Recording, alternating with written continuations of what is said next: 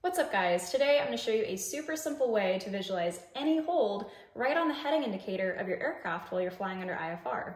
I've got a steam gauge pictured here, but this will work for your G1000, your Avidyne, Aspen, if you're flying any glass, or traditional steam gauge. This will work for any heading indicator that you have in any aircraft. So let's get started.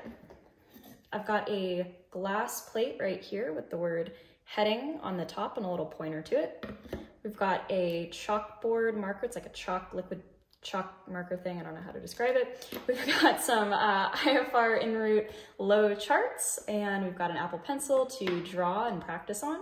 And then I've got a printout of a heading indicator with some Velcro and a little aircraft. So let's get started.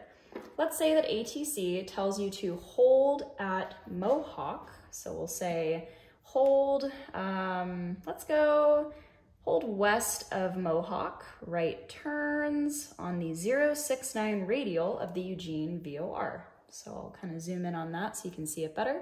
So I've drawn my hold there. Now, what we're gonna do is we're gonna imagine just kind of that we're coming from some direction on this chart. So it can be anywhere, but let's say that maybe we are, I don't know, let's say that we're coming from over here. We're flying from the east, from Bend, Oregon, after a nice little cross country, coming back into Eugene, and we need to hold at Mohawk or something. So let's say that that's a good west heading. So let's say that we're heading, I don't know, 270. Let's say that we see that in the aircraft. We're looking at our heading indicator. We see that we're on a 270 heading. Now what we're gonna do is we're gonna cover the heading indicator with this plate, and we're going to draw the hold. So we care about the inbound course. So the inbound course to Mohawk would be a 069. So let's go to a 069. Let's see, where is that on here? Looks like it would be, so here's 69 right here. So let's go down to right about that. We're doing right turns.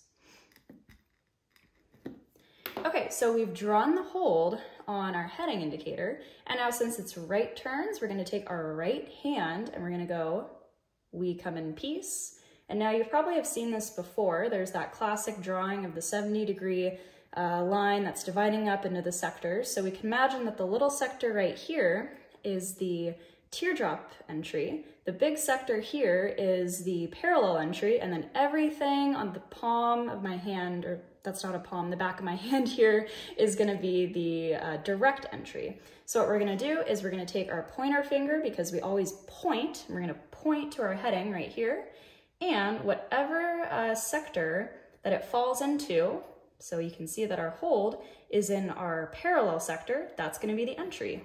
And sure enough, if we were over here and we're coming in, a parallel entry right here in a Mohawk would make the most sense. So I hope that helps you out, and let me know if you have any questions.